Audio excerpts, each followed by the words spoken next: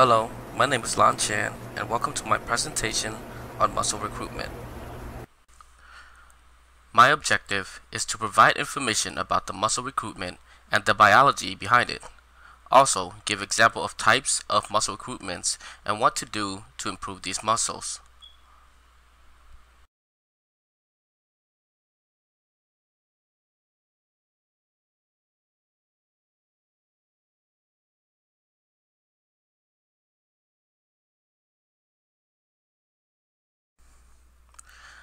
So, what is muscle recruitment? Muscle recruitment, or motor unit recruitment, is the muscle activation of additional motor units to accomplish an increase in contracting the strength in a muscle.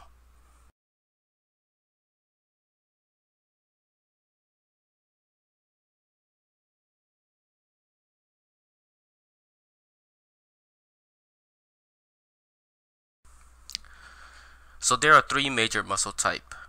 Cardiac muscle is responsible for the muscle in your heart. Skeletal muscle is responsible for the muscle that moves the bone, while smooth muscle is responsible for the muscle in the digestive system. Cardiac and smooth muscle are both involuntary, while skeletal muscle are voluntary.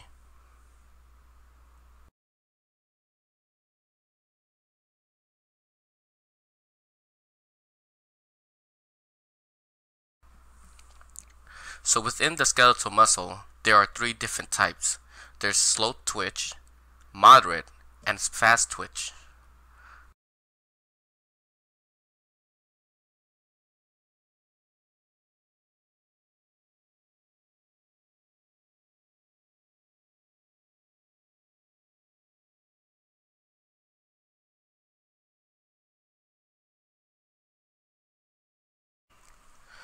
Slow twitch muscles is a small red muscle fiber. It produces small amount of force when the muscle contracts. It contains high amount of mitochondria, which uses oxygen as energy. It has a high fatigue resistance and is usually active during low intensity activities such as jogging and walking.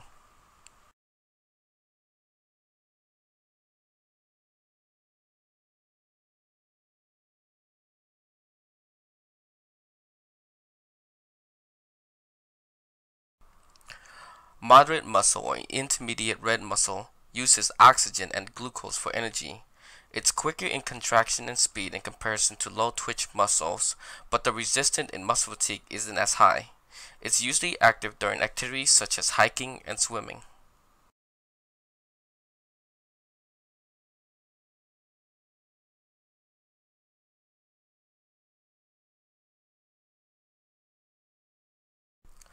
Fast twitch muscles are white in color due to its lack of oxygen. Its main source of energy is glucose. It's the fastest twitch muscle of the three, but fatigues really easily. Usually involving high impact and heavy resistance training, this muscle is usually activated during weightlifting and sprinting.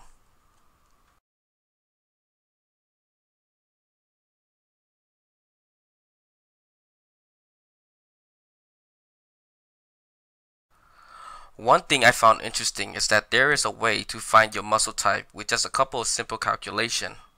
What you would do is to look for your max weight, find what 80% of your max weight is, which is also known as your R1, and see how many reps you can do. Based on the number of reps you can do with your R1, you can determine what specific muscle fiber groups you are using.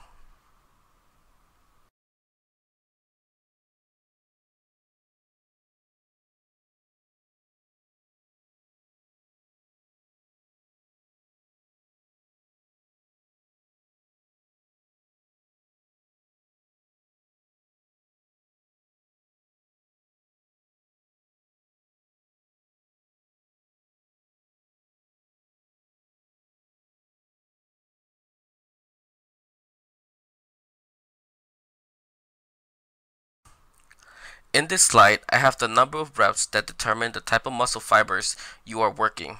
As you can see, fast twitch muscle requires you to do 4 to 7 reps due to how quick it can become fatigued, whereas slow twitch muscle goes from 12 to 15 reps due to its excellent endurance.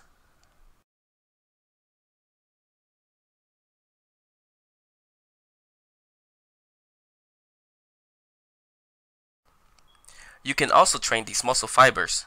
For example, due to its high endurance, resistance training is the best training for slow twitch muscles. You will want to increase the tension of the muscle while doing high reps while working in a slow tempo. You can use resistance bands that has different levels of resistance or do lightweight lifting.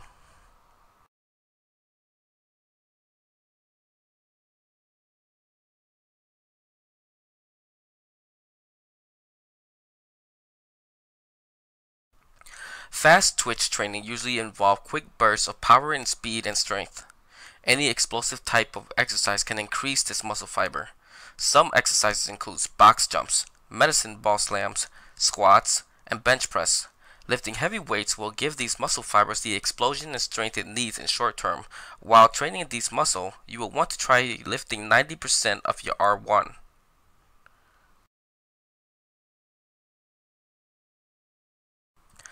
Thank you for watching my video presentation on muscle recruitment.